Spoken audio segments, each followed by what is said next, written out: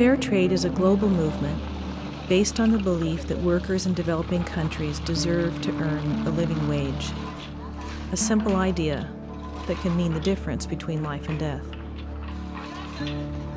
Movements are not fueled just by ideas, however. There are always individual stories of suffering and sacrifice.